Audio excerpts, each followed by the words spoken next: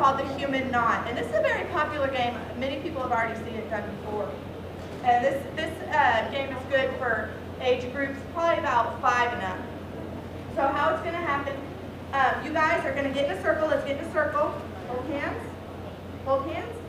Awesome. All right, now drop your hands. And we're going to put one hand in. Everybody put one hand in. And I want you to grab somebody's hand. Awesome. Okay, now put your other hand in. And now grab someone's hand that you have not grabbed before. Awesome. All right. So it's real important that they don't grab someone's hand that they already have. So for instance, if Emily and Kayla grabbed both of their hands together, if Emily grabbed both of Kayla's hands, then they'd become their own circle and it wouldn't work. So you want to make sure that everybody has a different hand in each of their hands. Okay? Y'all ready? So here's the job. You'll have to untie yourself and make yourself a circle again. You have to work as a team.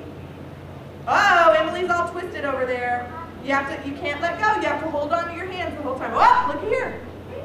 You made it. Good job. Good teamwork. Good job. Another important thing to remember about the human knot is that whenever you're in a circle, right before they start grabbing hands, you tell everybody to put their right hand in and grab someone else's right hand. And then they put their left hand in and grab someone else's, other than the first person, someone else's hand to grab.